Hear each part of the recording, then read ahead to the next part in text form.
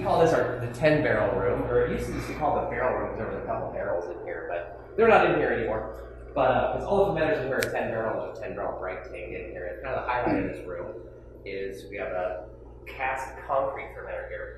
Came from Sonoma Cast Stone up in the Napa Valley. It was custom made for us. 300 plus gallon tank. It looks much smaller than the stainless ones, even though it's actually the same volume, about 320, 330 gallons. It's actually done in years. But some advantages of the stone. It's got a better shape to it, so you get a lot more convection with the fermentation in it. So fruity beers and a little we're gonna experiment with some more old world styles. We think about how beer was fermented thousands of years ago. Sure wasn't done in stainless steel. It was done basically in clay pots and basically not formulations that are much different than what you see here. So we actually got the first batch going in this thing that we made. Hoping to have it out next Friday or so. You can see it's still bubbling away there, so it may not quite be ready next Friday. We're hoping it's ready for the 3D weekend, but if it's not, we'll push it out to the following Friday. It's a single hop pale ale that's in here. Simple grain bill and all Azaka hops are in it. Should be a nice fruity pale ale. 5.8%, about 40 IBUs is what's coming out of there next week, we hope. All right. What does the stone do to the flavor?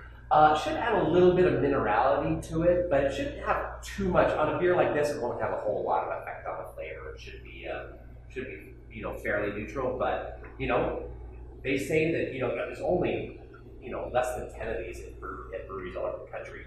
So not every style and not everything's been done in it. So I think we're all going to find out together. But whatever it is, doing some ancient ale type beers in there. Some more farmhouse style stuff. We'll do saisons in this. Probably an old ale, maybe even like an English style something. We may go back and pull out some old recipes. I know we've done a cop booster before. At one of our brewers here at Steam has done a cop booster. That might be something cool that we can do in this. It's a honey and molasses, based old German style. Pre-dried Heiskebach beer. Something like that. So, not a lot of real hoppy beers are going to be made in this. It's not really necessarily for that. It's going to be things that are a little more on the sweet side or farmhouse. We might go Brett beer in here or something like that. We haven't really narrowed it down to any one style. We can do pretty much a lot of time on your hands. Yeah, we can do pretty much anything we want in this thing. It's just it looks really cool for one. And it's a nice showpiece. It's a nice thing that we're the only place in Arizona that has it. One of the few breweries in the United States that does. So we'll pick some stuff out of there. It'll be really cool and hopefully really delicious.